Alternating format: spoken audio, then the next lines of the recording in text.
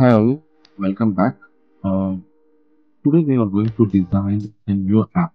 Okay, the which app I have to design, I have no clear idea, but I have a very uh, vague idea. Okay, there is one app which is running in my mind. I can do this particular app by using a low code, no code tool, or maybe like a completely no code tool. Okay. So let us dive in. WeTransfer.com, it does the same thing. Like you can add a file, and then you can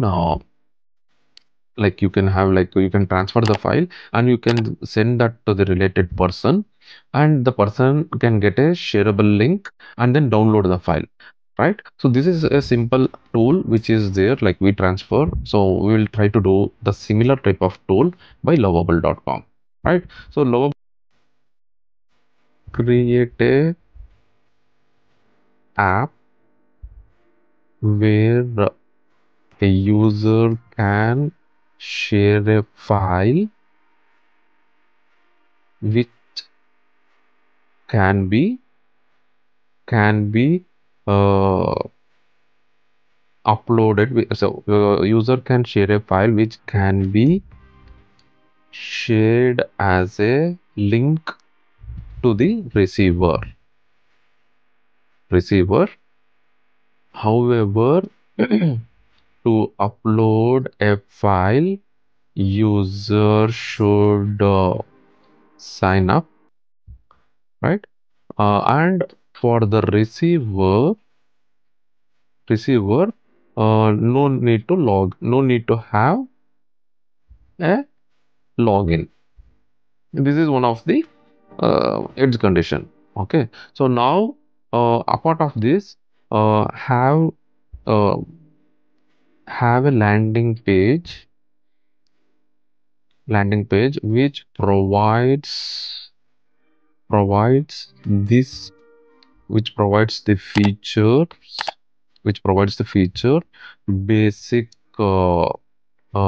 animation on basic animation on login, or basic animation on maybe you can say functionalities, and maybe so once this is done, maybe you can also uh, post which in the landing page. Okay, maybe you can have a login, logout, logout scenarios linked to Gmail, or maybe like a GitHub. Maybe I think we will keep similar to Gmail as of now. Later we will do it for other part. Gmail for quick sign up and sign in. Okay. What are all the things you can have? Have a pricing scenario,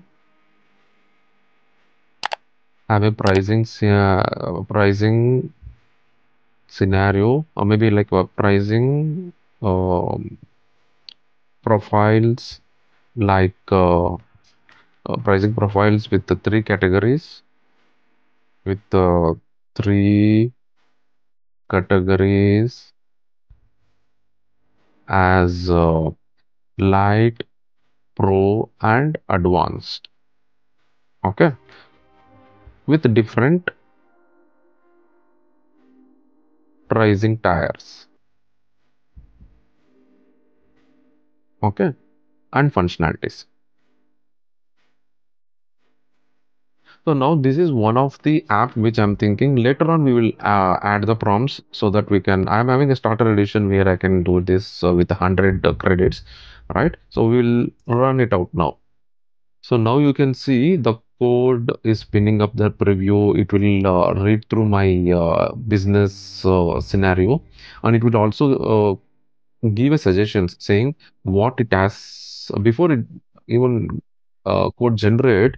It gives me a clarity of thinking whether this is what it is doing or not, right? Say I'll create a beautiful file sharing application with a modern design that allows users to share files securely through links. Let's build a share flow a sleek file sharing platform inspired by services like WeTransfer. I have not even specified WeTransfer or any of the things. You can see of it is saying it out. For this first version, I will focus on creating an attractive landing page with feature showcase and animated illustrations, authentication system with email and Google sign-in options, file upload functionality for registered users, shareable link generation for recipients, no login required, and pricing plans for 3 Lite, Pro, and Advanced. So it has understood very nicely about what are all the things have specified it out. We will see how the things happens. So now when the things were happening, you can also go to the DAO mode, right? So in the DAO mode, you can see the number of files it is getting created, right? At this point of time, it says like the entire what do you say, skeleton of the application has been created. Now if you go over here, so it is writing a navigation bar, right? It is taking down to the navigation bar. If you click here, you can see how the code is getting generated at this point of time. So you can see, you can change the palette, and you can also change the gradient of different colors, right? Once it generates, you can give a suggestions, but make sure you keep in mind that whenever you give a prompt, all those are getting consumed in the credits, right? So make sure you give a prompt in such a way that you cover maximum scenarios, right? So okay, we will see how the things were happening. We will go switch to raw mode. So we will come over here, spinning up the review. Now it is creating the footer.tsx. Okay, so now you can see the final part. So I will say shareflow.in. This is the custom domain which I purchased separately and then deployed everything over there. So you can see the landing page over here. You can see all the things coming over here. You can see the animations happening. You can see the price structure, right? So, and then you can also see the detailed pricing which is happening over there. And then let me go back over here.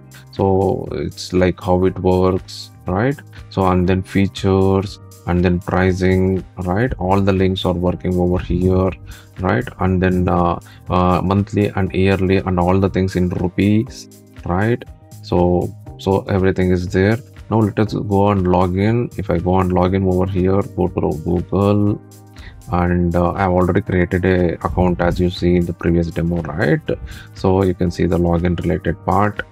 So it authentication, once it is succeeded, it will go to the dashboard. So you can select a file. You can select a file within less 1 MB. I'm just opening it out. So it asks for upload. You can upload it out. So the upload information comes here. The file statistics comes over here. Right now, if you want to create a link, you can create a link. It will save for 7 days, and you can create the link. Now you have the link over here. Copy this link and open it out over in the next tab, right? So you have this information. Now you go and download this particular part. This is how the image looks, right? So this is the information which is uploaded to the database. Okay, so now you can right click and download it out, and then you can save the image, and then you can download it out. And this is what the file is there. So if you want to go and share to the related email ID, you can go and send it to email. The email will get sent automatically, like email sent information, right? You can click on done. So this is where you can do the complete related part. You can download here separately, and you can delete it out separately, right? So that also it's there. So let me add one more file so that you can get a complete overview. So let me take one small file which is there within 2 or MB. So let us take this part. So let me upload it out. So 2 MB is also uploaded.